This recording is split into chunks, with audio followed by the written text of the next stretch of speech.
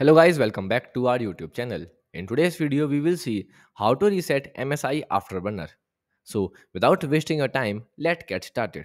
So when you open the MSI Afterburner, you will see this is a MSI Afterburner dashboard. Here you will find in our bottom navigation bar a reset icon. You can simple once press on it and it will reset the all functions of your MSI Afterburner.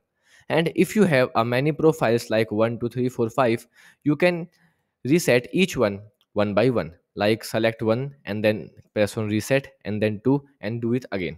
Okay, after that you can simple close the MSI Afterburner software and then open its file MSI Afterburner folder, and here you will find a profile folder. In profile folder you can simple delete this folder, or you can simple rename this folder, because this folder contain your all information about your previous changes. So I am now resetting this folder. Okay, and then press enter, and then you can simple close this file, and that's it. You are now easily reset the MSI Afterburner. So if you found this video helpful, don't forget to like, share and subscribe for more tech tips and tutorial. Goodbye.